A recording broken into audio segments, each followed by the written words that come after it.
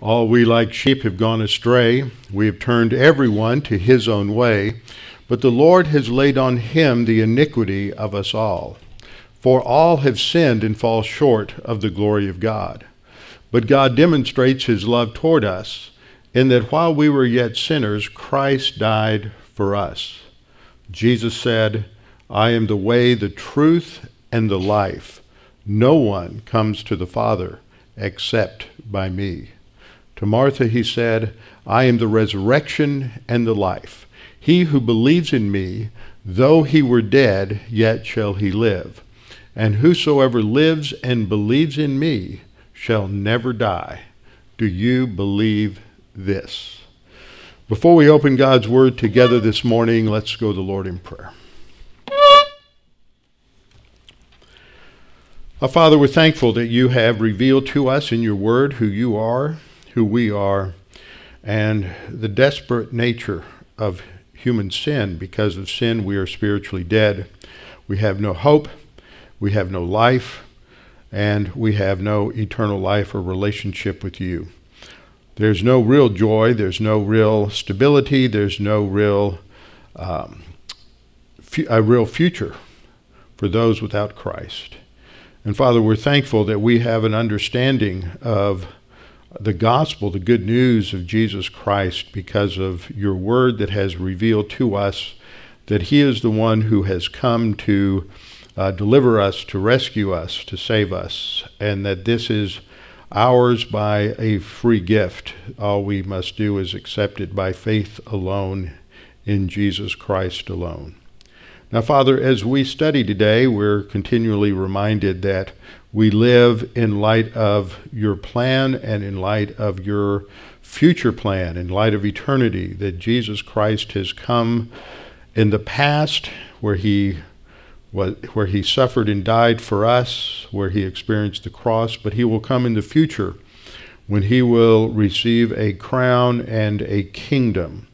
And as we study that today, may we recognize that though these principles focus on your plan for Israel, nevertheless there are implications for each of us as believers in terms of our own spiritual preparation for the future. And we pray this in Christ's name. Amen. Open your Bibles with me this morning to Matthew chapter 24. Matthew chapter 24, and we're continuing our study in Matthew and our study in the Olivet Discourse, which covers Matthew chapter 24 and Matthew chapter 25. This morning we'll look at a number of things, but primarily we're going to look at the distinction between the rapture of the church and the second coming. Now, this is not something that's new to many of you, but this is a problem for many people, and it's also part of some of the discussion related to the interpretation of the latter part of Matthew chapter 24. So it's important for us to stop, as we did in the previous lesson, where we talked about what is revealed about the day of the Lord, and to talk about the rapture and the distinction between the rapture and the second coming. So as we look at our passage this morning, I want to do three things. First of all, we're going to review, take a look at what we have learned so far in Matthew chapter 24. I keep doing this because this seems to me to be foundational to the truly understanding some of the debates, discussions, the differences of opinion, even among dispensational futurists. And I remind you that a dispensationalism is a theology that is based upon, number one, a consistent literal interpretation of Scripture. It's that word consistent that's so important, because there are many people who follow the dictates of Bertrand Russell, who said consistency is the hobgoblin of little minds. Consistency is important in Scripture. Literal interpretation doesn't mean what those who disagree with us claim, which is some sort of wooden literalism. It is to use language in its plain normal sense, recognizing that language is composed of numerous idioms, language is composed of lots of figures of speech, and all of these, though, have set stable meanings. And so it's very important to interpret those aspects of language, the way they were used at the time the Bible was written. So we believe in a consistent literal interpretation. The second feature of dispensationalism is that there is a distinction in God's plan for his plan for Israel and his plan for the church. That God made promises and covenants with Israel in the Old Testament, and God plans to fulfill each of those literally to the letter. He has not replaced Israel with the church in the church age, but the church is a distinct, separate body of saints, body of believers who have a distinct future in God's plan and purpose. God's plan for Israel will be fulfilled. The nation will be redeemed as a nation. Individuals will be redeemed. They will be given the kingdom that was promised in the Old Testament, as we've seen over and again in our study of Matthew, that Matthew is all about the coming kingdom and a focus on Jesus as that promised and prophesied messianic king. And when we understand that, a lot of the problems in Matthew fade away if it's interpreted in light of what Matthew is emphasizing. And so this is very, very important in understanding some of the things in, of course, in Matthew chapter 24. The third aspect of dispensationalism is that dispensationalists believe that the organizing theme of Scripture and of God's plan in history is God's glory. Many other systems, most other systems, think that the organizing principle is redemption. Problem with that is it's terribly limited. It doesn't include anything about the angels or God's plan and purposes for the angelic creation, and yet that's part of God's revelation. So we have to have a broad enough overall principle. We've studied that many times in our studies on God's plan for the ages. That's a dispensationalist. Dispensationalists, though, disagree in places over how they understand prophecy. We've seen that in the first 13 verses especially, that I identified 6 different views there, and I explained the strengths and weaknesses of those. And there are some other problems in the second half as well, and we'll be facing those. We believe in futurism. That's very important because there are a lot of people who hold to what is called preterism, which we'll not spend too much time talking about, and that is that everything in Matthew 24 was fulfilled in the past. It's all symbolic language used to talk about the coming judgment in AD 70. And so Jesus came, the second coming was fulfilled in AD 70 when Jesus came in the clouds in judgment. Y'all knew that, right? That we're really living in the millennium. That's what happened. That's their view. That's gained a resurgence in the last 30 or 40 years. There's the historicist view that somehow we're somewhere along this time scale, and we can look at between Revelation 4 and Revelation 19 and somehow figure out where we are in there because it's all translated in some sort of symbolic code. That is very popular and very common. Unfortunately, it's wrong. We believe that the Bible teaches that these things are all in the future. That Matthew 24 and 25 talk about future events that come not only after the present church age, but after those last 7 years in God's plan for Israel, known as the tribulation. So we are futurists. We believe everything in Revelation 4 through the end of the book focuses on that which is future, that which is subsequent to the present church age. These things are important for understanding what Jesus is talking about here.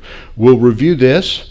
We'll also look at the difference between the rapture and the second coming, because as we concluded in our study of verses 29 through 31, the coming of the Son of Man in glory, there's a lot of confusion. Those who believe in a post-tribulation rapture go there and identify that as the rapture as well, and we'll see why that is a fallacious interpretation.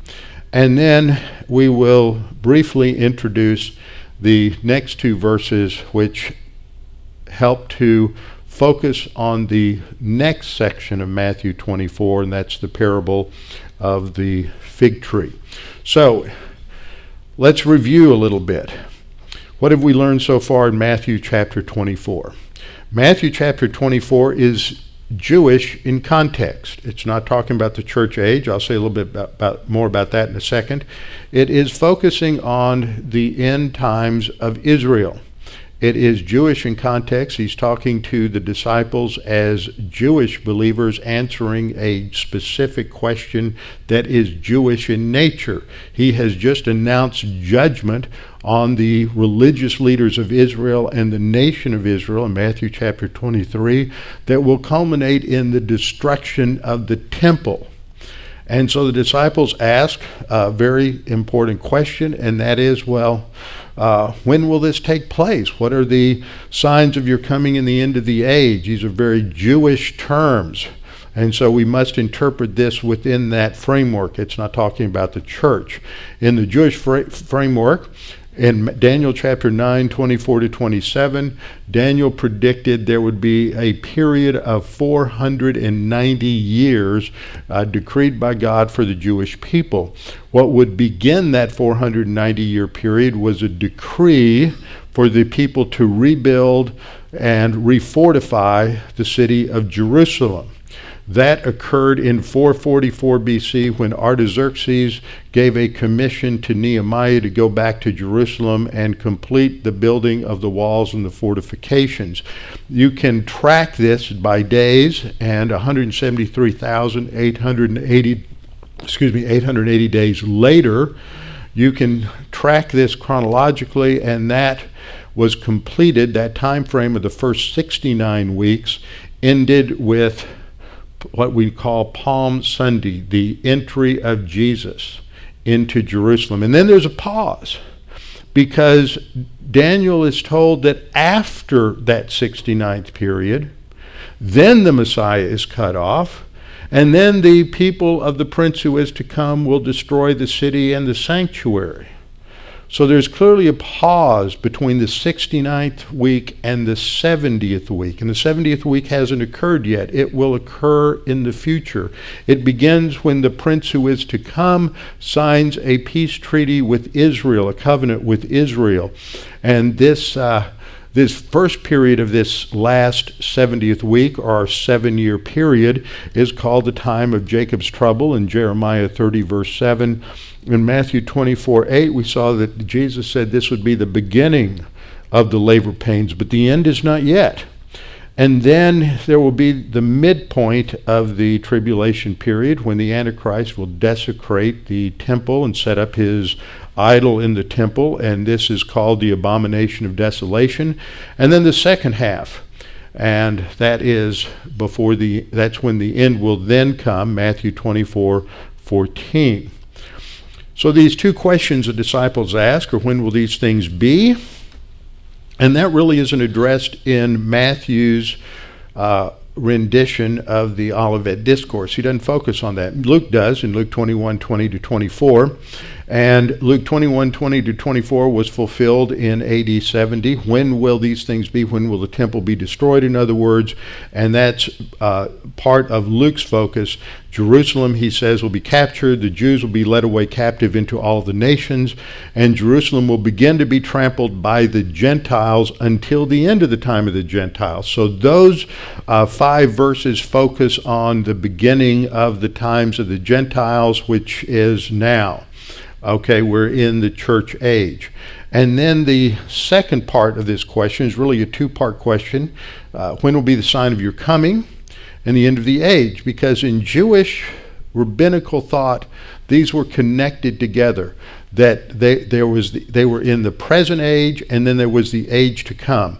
The present age in their thinking would end when the Messiah came and he established his kingdom. So the present age was now, and then the kingdom would come. Remember, this is the main theme in Matthew, focusing on the coming of the kingdom. So their question is a kingdom-related question. It's nothing at all to do with the church or the church age. Their questions are related to God's plan for the future of Israel and the temple, and that excludes a church age focus anywhere in Matthew 24 and 25.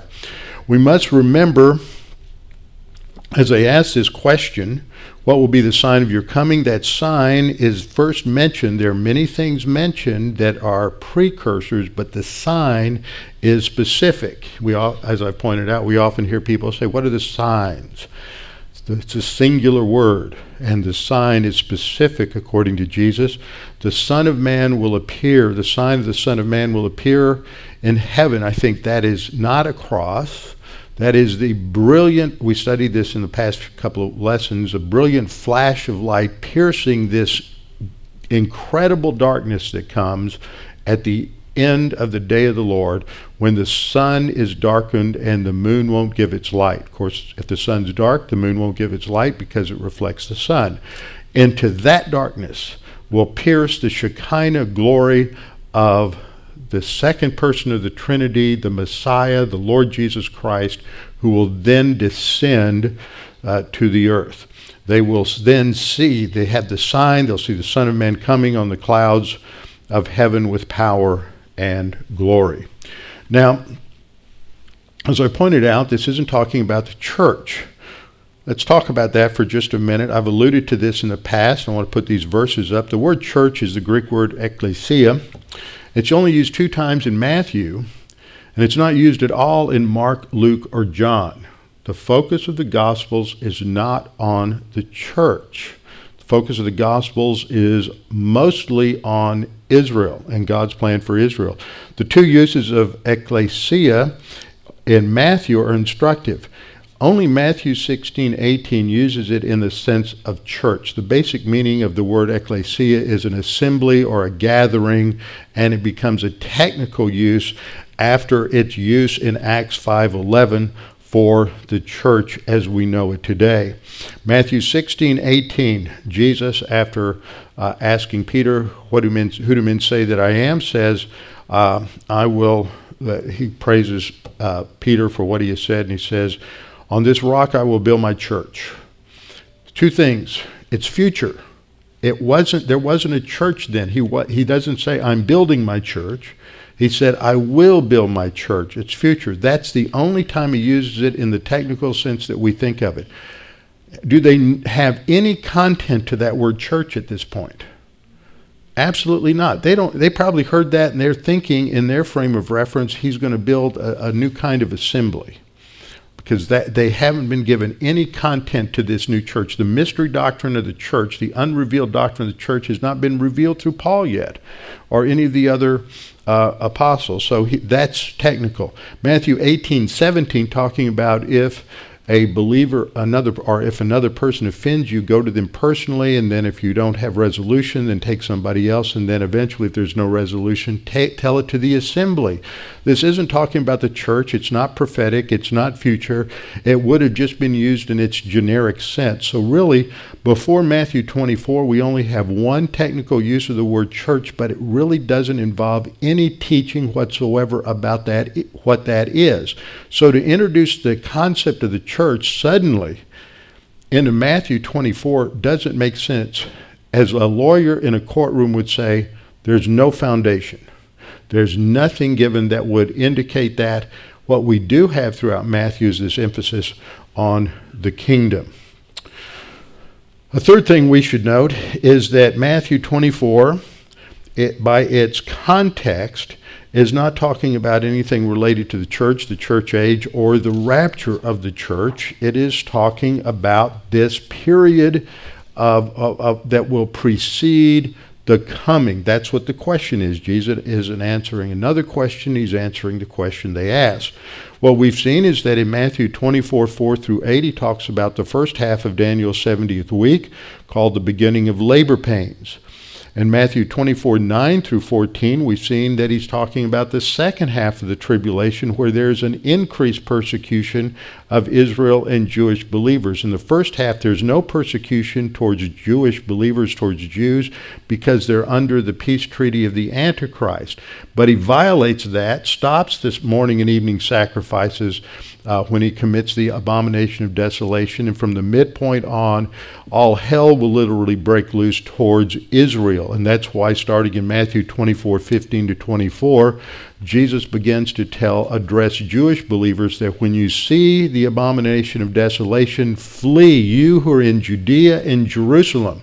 Not Houston, not Los Angeles, not New York, London, Moscow, anywhere else. Those of you who are in Judea and Jerusalem, flee to the mountains. Okay, we believe in literal interpretation. Jerusalem means Jerusalem. Judea means Judea. Rome means Rome. They're not secret code words for something else. So, and then when they flee, they're not to be deceived by false reports, fake news, about Jesus coming, that, oh, he's over here or he's hiding over here. Y'all come out of hiding, come out of the wilderness. That's what the Antichrist is going to do to try to trap them so that he can slaughter them. And then in Matthew 24:25-29, we see the specific statement that after the tribulation of those days, the sign of the Son of Man will come. This is in verse 29. After the tribulation of those days, the sign of the Son of Man will come and appear in heaven. Verse 29, immediately after the tribulation of those days, the sun will be darkened, and the moon will not give its light, the stars will fall from heaven, and the powers of heaven will be shaken. I looked at this last time in the previous lesson. A parallel in Mark 13:24 states the same thing. It's after that tribulation. So this is talking about something that occurs at the end of the tribulation period, not at the beginning. And that it is accompanied by certain signs in the heavens. The sun darkened, the moon won't give its light. Other passages talk about it looks like the moon is turned to blood. That's not John Hagee's blood moons. He was completely off on that whole thing, didn't read the context of any of the passages he was talking about. This occurs at the end of the tribulation, and it's all happens at the same time. The sun's darkened, the moon doesn't give its light, all at the same time, and it creates this hyper darkness on the planet that the return of Christ will penetrate. So this is all preceded, as we've studied in Revelation and in the previous weeks, that this is preceded by the seal judgments. That's covered in Revelation chapter 6, but that's outlined in Matthew 24:4-7. It's also preceded by the abomination of desolation, described in Matthew 24:15. It's preceded by the most intense period of the tribulation. Matthew 24:51, or Matthew 24:21 talks about the fact that this is going to be a unique time period. There will be a great tribulation such as has not been since the beginning of the world, until this time no, nor ever shall be again. And this is then immediately after that period, when this occurs. This is related, as we studied the last time, to what is described as the great and awesome day of the Lord in Joel 2:31. Two observations. Though some uses of the term day of the Lord refer to God's judgments in history, either against Israel or against some other nations, those are just two or three of the uses. It generally refers to a time of divine judgment, although some future uses may include the entire 7-year period of the tribulation, from the numerous verses we looked at the last time, we saw that the term day of the Lord refers to this period immediately preceding the second coming of Christ, this event where you have these cosmological events that take place, and the sun being darkened and the moon not giving its light, that kind of a thing. But it's not to be confused with other similar events that we see like in Revelation 6:14, which is at the end of the seal judgments. There's a series of judgments described in Revelation. First the seal judgments, then the trumpet judgments, then the bowl judgments. There are 7 seal judgments. When the 7th seal is opened, it reveals 7 trumpet judgments. These are consecutive. When the seventh trumpet judgment blows, it reveals 7 bowl judgments. It's after the last bowl judgment that we have the day of the Lord, the campaign of Armageddon, and Jesus returning to the earth.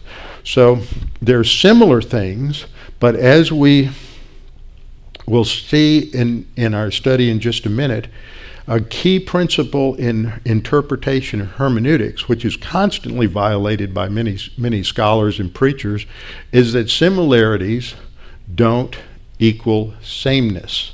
Just because something is described in generally similar terms doesn't mean they're the same thing. Therefore, we go to the second question, is what are the differences between the rapture and the second coming?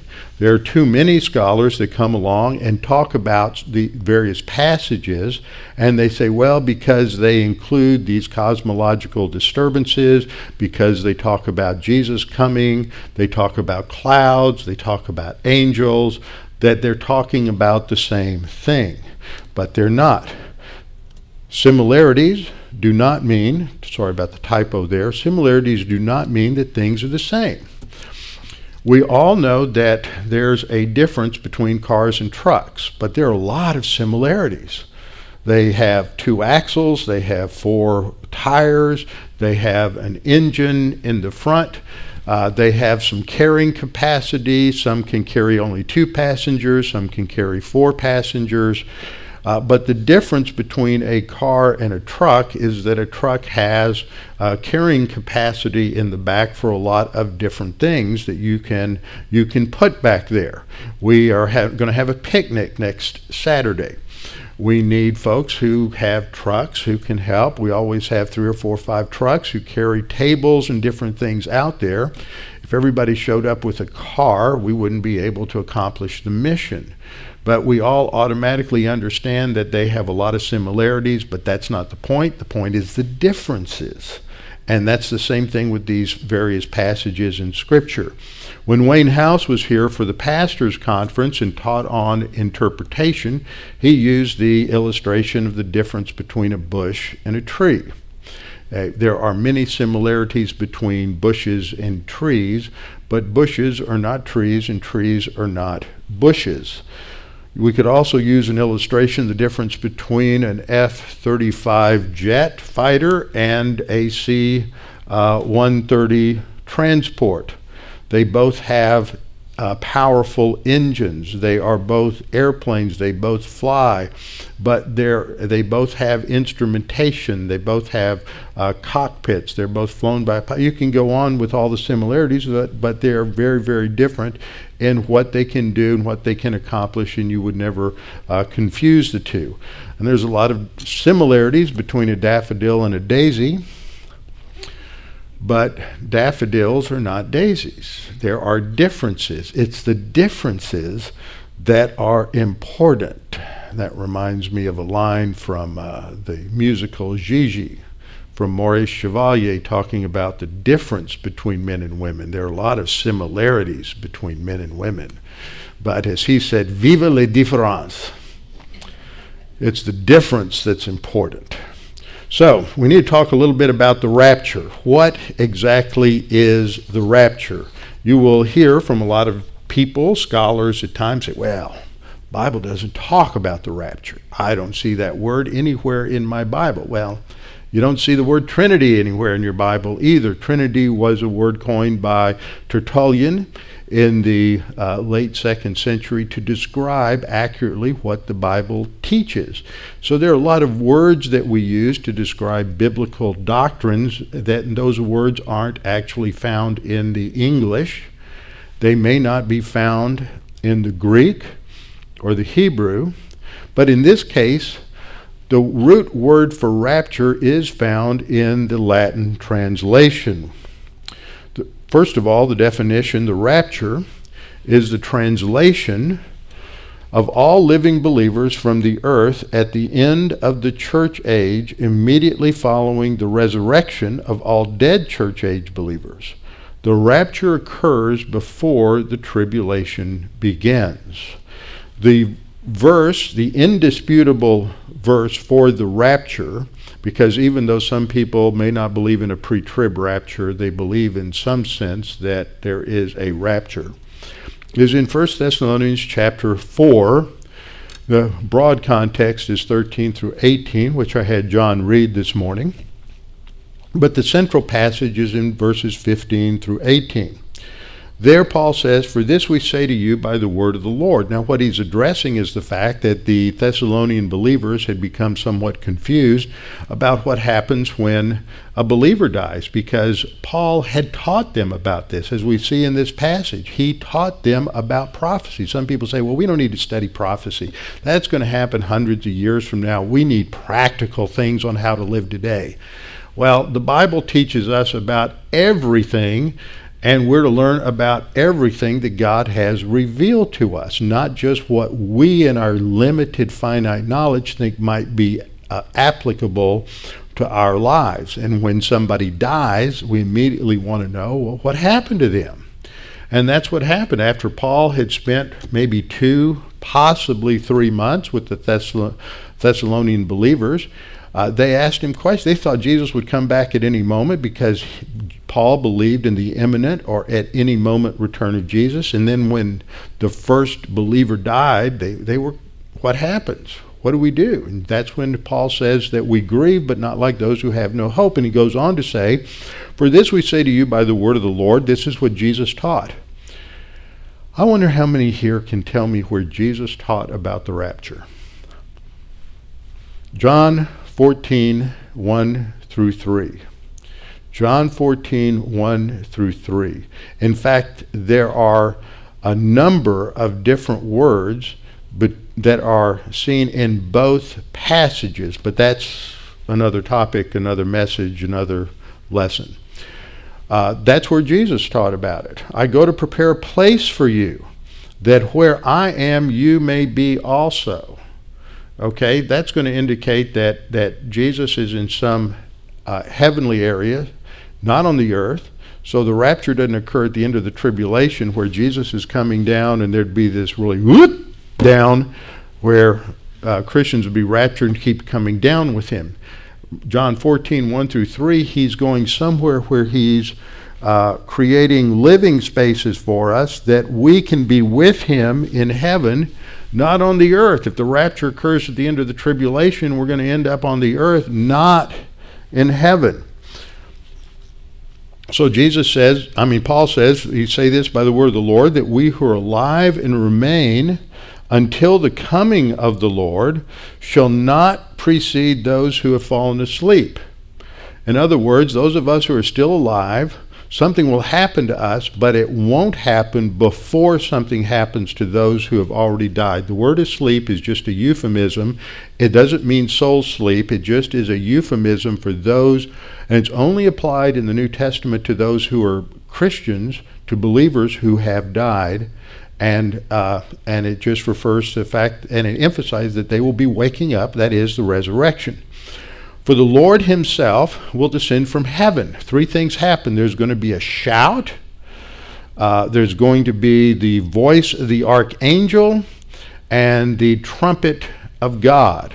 So what we see here is phrases like coming of the Lord, angel, there's an angel accompanying this, there's the trumpet of God, and then there's resurrection. The dead in Christ will rise first.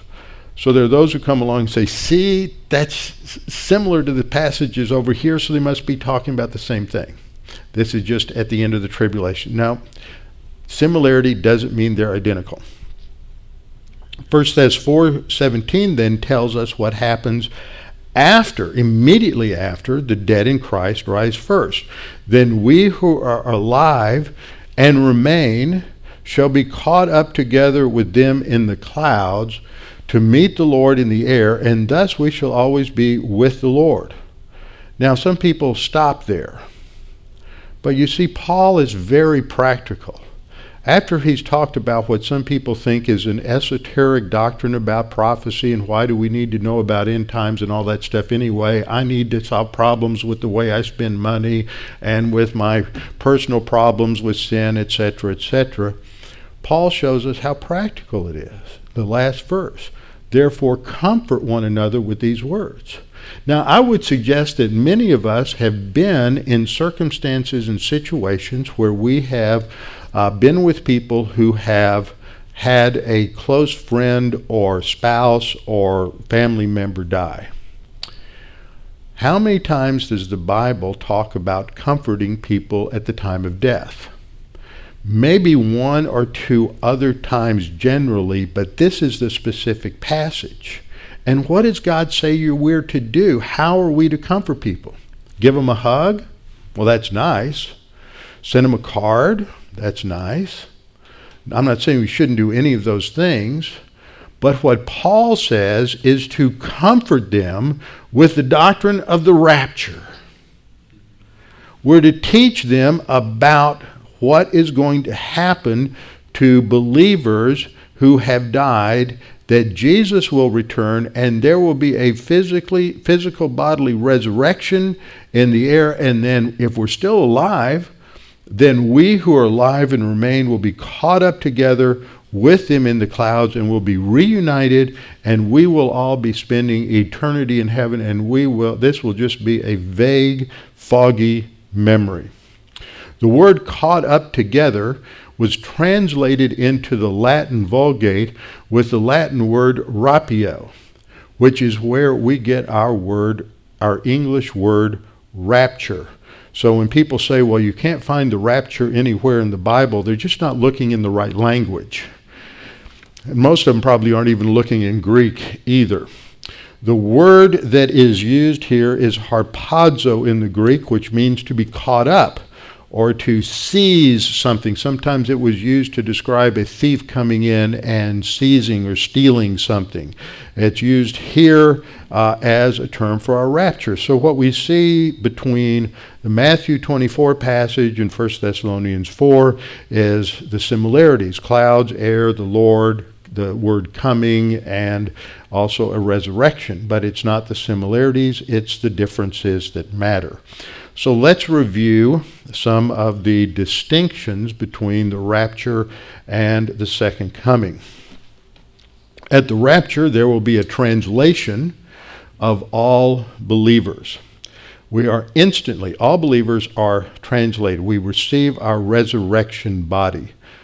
But that's not what happens at the second coming at all. When you read Revelation 19, Jesus is coming with the angels and with the saints to the earth. And there's no resurrection or rapture associated with translation associated with that at all. At the rapture, the translated saints go to heaven. John 14, that where I am, you may be also. But at the second coming, you have translated saints that are coming with the Lord to the earth. Where's he coming from? He's coming from heaven. At the rapture, when you look at rapture passages, the earth is not judged, but what happens subsequent to Jesus' return to the earth is the earth is judged. There are various judgments that take place immediately following his return. There's a judgment, as we'll see in Matthew 25, a judgment on the Gentiles, how they treated Jews and it's called the sheep and the goat judgment. There's a judgment of surviving Jewish believers. That's at the first part of Matthew 25. There's a judgment of the nations. All of this takes place when Jesus returns at the second coming. The rapture is an imminent event. It can happen at any moment. There's nothing that must take place before the rapture occurs. It can be at any moment. It's a doctrine of imminency. And imminency means it's unexpected. We're not looking for anything to precede the rapture.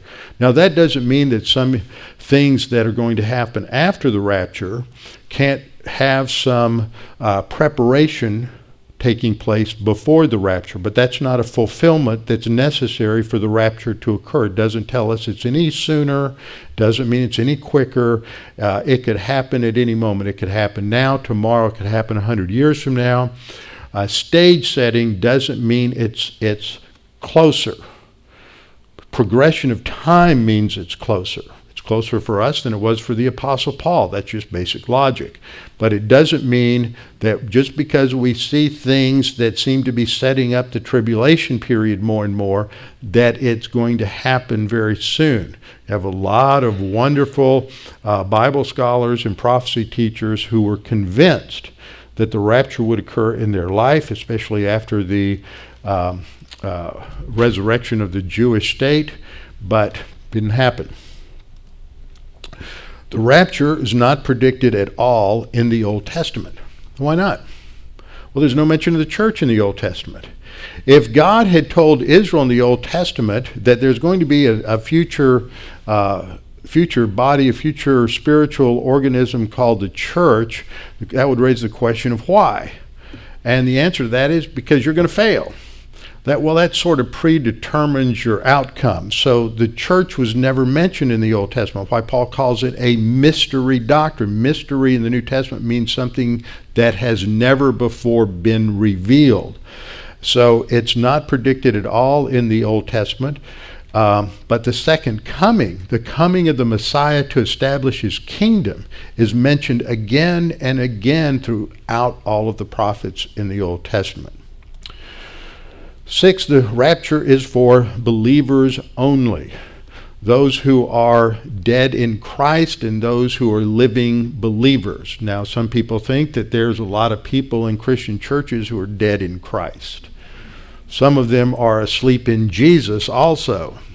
They come to church on Sunday morning or during the week and they're asleep in Jesus after 5 minutes of the message. But this is talking about those who have physically died and they are in Christ. So the rapture is for believers only, but the second coming affects everyone because Jesus is going to come back. He's going to rescue Israel, destroy the armies of the Antichrist and the false prophet. He judges the Antichrist and the false prophet. The Antichrist is killed. According to Isaiah chapter 14, he'll be resurrected, probably the false prophet also, although he's not mentioned, and they're sent to the lake of fire. So there are these various judgment affects the whole world, and Jesus establishes his kingdom. The curse is rolled back, and it is a very different environment than what we have today. The rapture occurs before the day of wrath. Paul talks in 1 Thessalonians about the fact that we are not destined for the wrath to come. Wrath to come, wrath is not used of an eschatological punishment. It's not used of the lake of fire. It's used of the wrath of God that's revealed and poured out on man during history. Wrath of God always refers to God's judgment on man during history. So when you have the day of wrath mentioned, the rapture occurs before that. We are not destined for that. But the second coming of Christ ends the day of wrath. The day of wrath is another term for the tribulation. At the rapture passages, there's no reference to Satan, but at the second coming, we're told that Satan is bound for 1,000 years. He is removed from the earth, so people can no longer say, the devil made me do it. We don't have that scapegoat anymore. We can only say, it's me. It's my own sin nature. And that's what a lesson that will be taught in the millennial kingdom. It's perfect environment, no Satan, no fallen angels, none of that to influence man, but people with sin natures will grow and mature and reject Jesus, reject God, so that when Satan is released at the end of the 1,000 years, he will lead a multitude in rebellion against Christ and his kingdom and God will destroy them with fire and brimstone. At the rapture, Jesus Christ comes for his own, but at the second coming, Christ comes with his own. Clouds are mentioned both times. In the rapture, the clouds are in the air. Christ comes in the clouds, and we meet him in the clouds. But at the second coming, Christ comes from the clouds to the earth. And at that time, he will establish his kingdom. At the rapture, Christ will claim his bride, the church, and there will be a wedding feast that occurs after that. The wedding feast is analogous, the banquet is analogous to the whole millennial kingdom, that 1,000-year period. At the second coming, The wedding has taken place. Christ comes with his bride, the church, to establish the kingdom. At the rapture, 12th point, only his own see him. The only ones who see him are those who are called to him, and those who are dead in Christ and alive and remain shall be caught up with him in the clouds. 12th point on the second coming, every eye will see him, and they will mourn him. This occurs at the second coming. After the rapture, point number 13, after the rapture, the tribulation begins. Not immediately. You'll hear some people say the rapture begins the tribulation. But according to Daniel chapter 9, the 70th week begins when the Antichrist, the prince who is to come, signs this contract or covenant, peace treaty with Israel. That kicks off that period. So the rapture occurs, and after that the tribulation begins. After the second coming, then the Messianic kingdom begins. And it doesn't begin immediately. There is a transition period of time of judgments that take place between the second coming and the actual inauguration of the kingdom. So far we've reviewed. We've looked at the difference between the rapture and the second coming. And third is, what's the meaning and significance of the parable of the fig tree? This is given in Matthew 24, 32, and 33. Jesus says now, and what he's doing is he's taking a step back and he's doing sort of what I've done today. We've gone verse by verse through Matthew 24. I did an excursus on the Day of the Lord in the last lesson. Today there's been an excursus or a side trip to the contrast between the second coming and the rapture. And that's what Jesus does. He steps back from the chronological flow of events, and now he's going to give a parable to make a point. This is crucial for what's coming. He says, learn this parable from the fig tree. Now, a parable is a story focusing on a real-life situation that is used to illustrate an abstract or a spiritual principle. He says, learn this parable from the fig tree. When its branch has already become tender and puts forth leaves, you know that the summer is near. That particular fig tree there, you can't tell from the background, but I saw that the first year I went to Israel, and that's on the southern steps of the Temple Mount. And it was a huge, beautiful, luxuriant fig tree. It's not there anymore. The word parable comes from the Greek word parabole, which has a broad meaning. It can be anything from an allegory to a poem or a proverb. But the way Jesus uses it is more technical. I believe all the parables relate to the kingdom and relate to Israel in the kingdom. But a parable is used to is a real-life illustration used to instruct about some abstract or spiritual principle or truth. People commit one of two errors with parables. One is they read too little into it. One is they read too much into it. We don't listen to Jesus tell us what it means, and he always tells us what it means in the context. And sometimes people want to make every detail in the parable walk on all fours, and that's not the point of a parable. And sometimes they don't want to stick with what Jesus says he's talking about, and they reduce it and make hardly any significance out of it at all. So he uses this real-life illustration that when the branch has already become tender and puts forth leaves, you know that summer is near. And that happens year after year like clockwork. Every spring, the fig tree sprouts. When I was a little kid, my parents put a fig tree in the backyard, and it was still there up until the time I sold the house about 4 years ago, and still produced an abundance of figs. And every year, once you saw those leaves coming out, and the blooms and everything, you would know that summer was near, and that it wasn't long before there'd be fruit on the tree. And so it worked like clockwork. That's the analogy Jesus is saying, that when you see these things take place, what are these things? What he's just talked about. When you see those events in the first half of the tribulation, when you see the abomination of desolation, when you see the events in the second half of the tribulation, when you see the sun darkened and the moon not giving its light, you're going to know as a result of that something's coming. Jesus is coming. That's what's near. You will know when you watch those events in the 70th week, not in the church age, but within the 70th week, you will know, you will be able to tell that the end is near.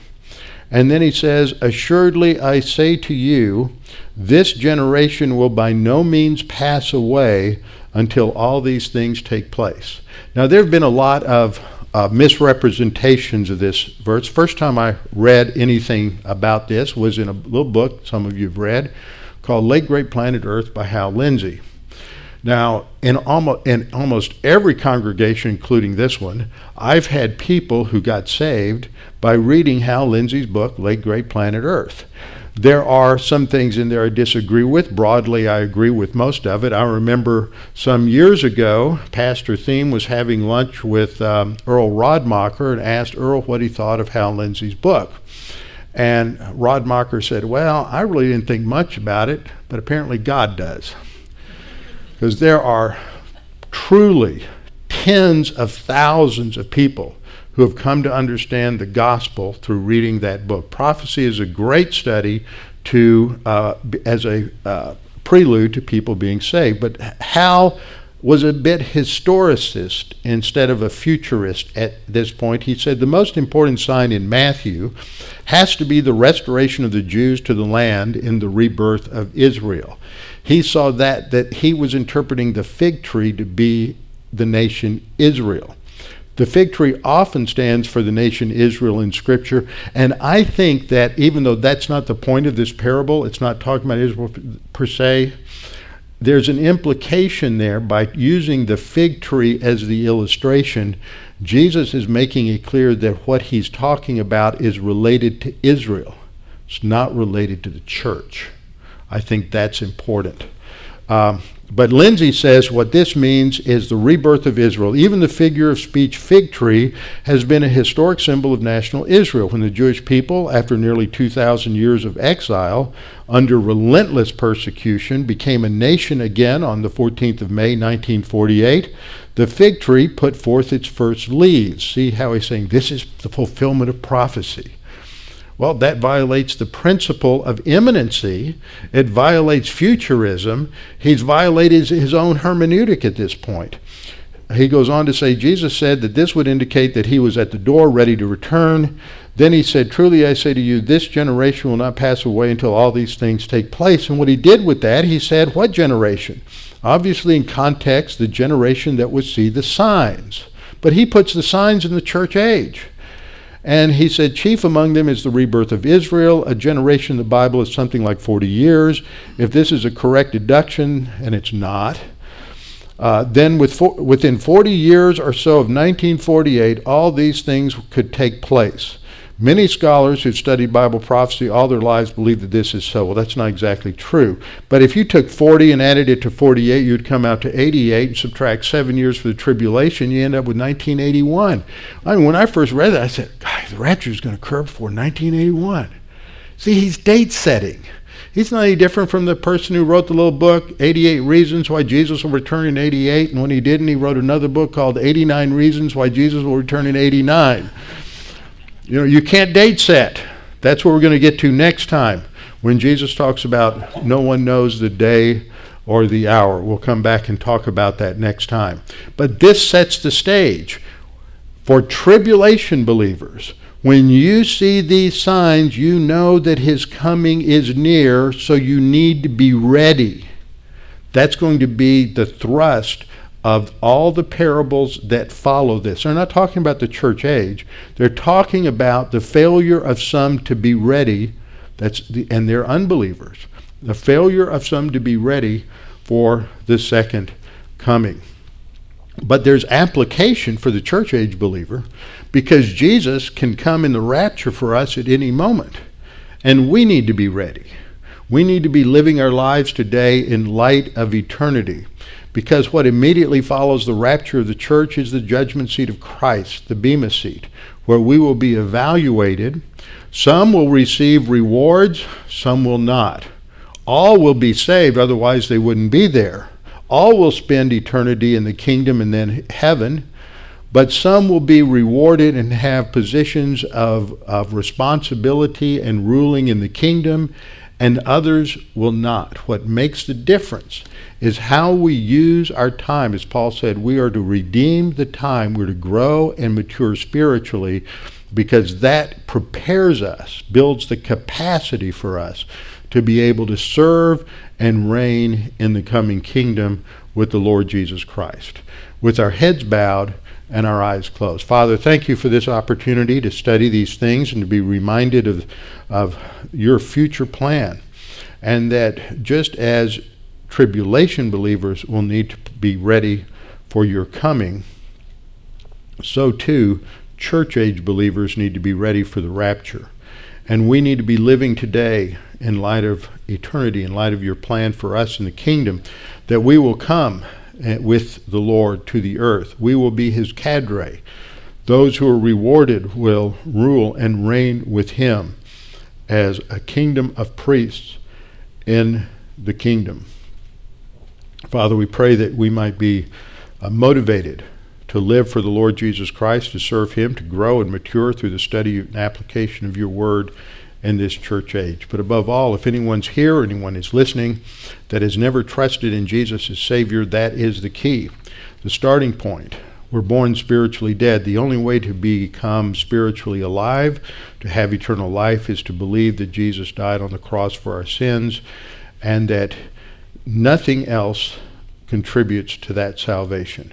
When the Philippian jailer asked Paul and Silas, "What must I do to be saved?" the answer was to the point. Believe on the Lord Jesus Christ, and you will be saved. He didn't say believe and repent. He didn't say believe and join a church. He didn't say believe and be baptized. He said believe in the Lord Jesus Christ, because it is the work of Christ at the cross that is determinative, and believing on him identifies us with his death, burial, and resurrection. Father, we pray that you would drive these truths home to each one of us through God the Holy Spirit, and that we might respond to the challenge to live today in light of eternity. We pray in Christ's name, amen.